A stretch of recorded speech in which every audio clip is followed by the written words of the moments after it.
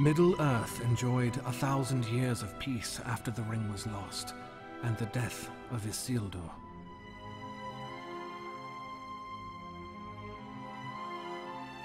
But Sauron was not dead, only cast to the shadows. In time, evil once more began to move. Arnor, the North Kingdom of men, ruled by the heirs of Isildur. This land of passion and promise is waylaid by men's inability to set aside petty differences. And so it was that civil strife weakened the Dunedain and broke the land into 3 realms. Rudor, the smallest and weakest of the Dunedain kingships.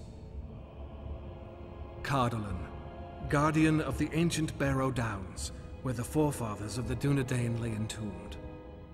And Arthedain, the most powerful of the northern realms, still ruled by Isildur's heirs from its capital at Fornost. It was during the reign of the 8th king of Arthedain that evil began to multiply in Angmar, a twisted, frozen land that lay north beyond the Etten Moors and home of the Black Númenóreans. Among them, a sorcerer of great power arose, known only as the Witch King. He has taken up his iron crown for a single purpose: to destroy the Dunedain and their kingdom of Arnor. Before Arnor can be invaded, the Witch King needs a symbol to unite Angmar's proud and willful denizens. Legends say that here in ages past loomed a great fortress of the ancient darkness, its ruins dark and silent in the mountains. Rebuilding this bastion will secure the Iron Crown's dominion over the Black Númenóreans and the northern troll tribes. In the face of this gathering storm, King Argaleb of Arthedain reclaims the throne of all Arnor. Cardolan does not oppose him, but one faction of the Hillmen of Rodar begin to rebel. They are led by Hwaldar, a hill chief in secret league with Angmar. Moving to crush this resistance, Argaleb has Hwaldar seized and moves into Rudar. But Angmar, its power ready, advances into the weakest of the Dunedain realms. Thus, one man's lust for power has given the Witch King an opportunity, and he will seize it with both hands. King Argaleb is slain, his hope for a unified North Kingdom shattered with his pride in the ruins of Rudar. Hwaldar takes his place as a leading commander serving the Iron Crown, while his people provide more minions for the Thrall Masters. But despite their wounds, the Dunedain are not without power.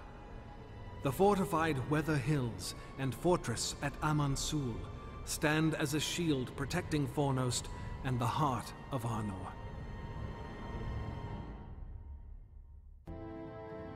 The new king, Arvaleg, son of Argaleb, with the help of Cardolan and the elves, has checked Angmar's advance. For many years they have held the frontier along the Weather Hills. Using the power of the Palantir of Aman-Sul, Arvaleg has foiled every attack and stratagem. The Witch King must now undertake a daring and dangerous strategy: a direct assault on the fortress of Aman-Sul. Diversionary attacks draw off the forces of Cardolan and the elves, while the main army strikes the fortress. Although not the largest bastion in Middle-earth, Aman-Sul is host to a mighty power, the Master Palantir of the North.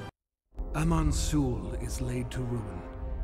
With its garrison reduced, the great bastion of the North could not withstand Angmar's rage. But Angmar's victory is not complete. Arvaleg has escaped Aman-Sul with a prize that the Witch King covets over all others.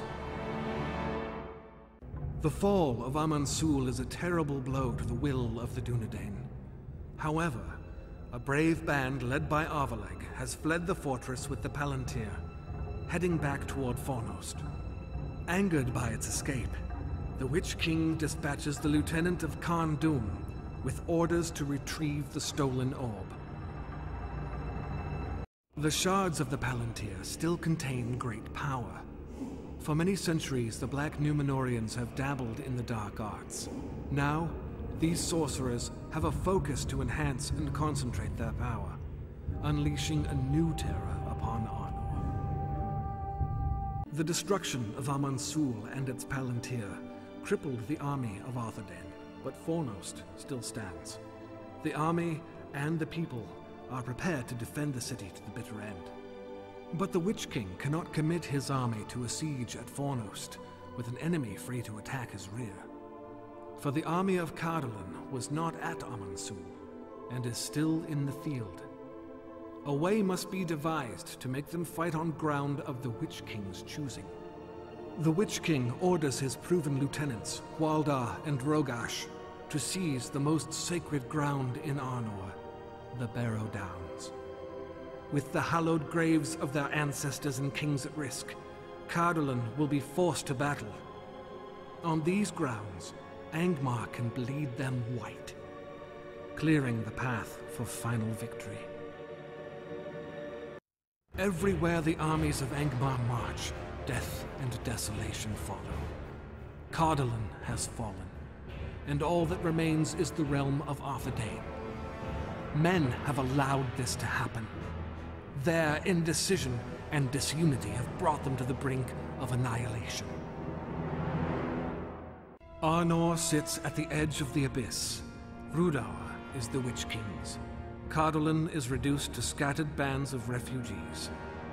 Only Fornost stands between Angmar and total domination of the North. Or so it appeared. The attack on Rivendell has united the elven strongholds. Now, the elves of Lindon, Rivendell, and even Lorien march against Angmar. They are intent to drive a sword into the heart of Angmar that would last an age. The Witch King's cunning matches his cruelty. The well-timed arrival of his lieutenants prevented a complete annihilation of his army.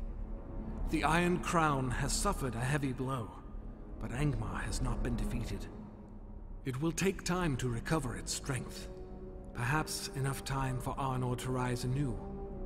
But the Witch King has no intention of allowing this to happen. The Dunedain of Arnor believe the Elven Strike will provide them a chance to recover. Given time, Arnor can finish what the elves had started. But they reckon without knowledge of the depth of the Witch King's hatred. He sends his sorcerers among the barrows of the great Arnor kings. While the desecration of this hallowed soil might break the hearts of men, the Witch King has an even darker purpose: to unleash a malevolent plague across the lands of men and elves. Though he fought with a valor rarely seen among men, the young Arnorian captain paid a price beyond death, and now serves the Iron Crown. Angmar's great plague stretched far and wide, striking at the heart of Arnor and weakening the already fragile Dunedain defenses. But the Witch King will not be satisfied until Arnor lay buried in the bodies and blood of its youth.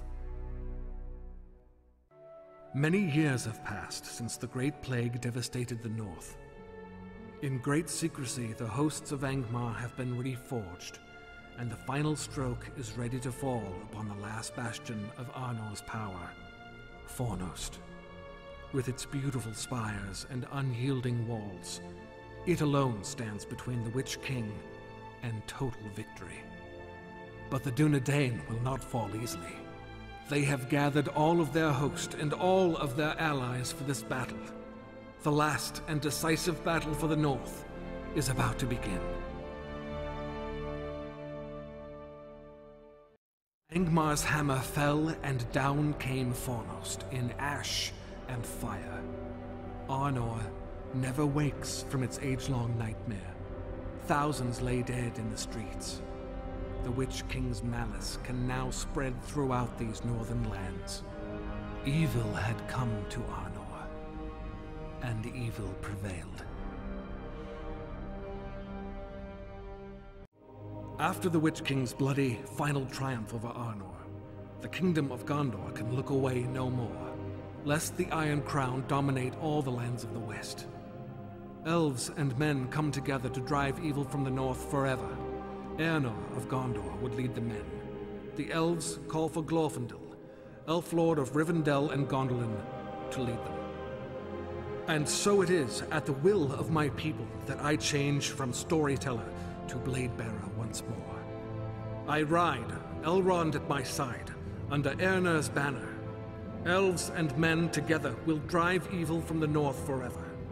We will not merely push the Witch King back to his lair of Carn Dûm, as we had foolishly done before. We intend the total destruction of Angmar. And this time, it will be so.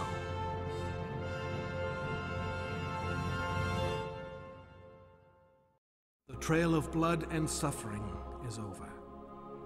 Angmar is defeated. Like so many cities of Arnor, it lies in ruin, its hopes for a final conquest of the West gone. Middle-earth rejoiced.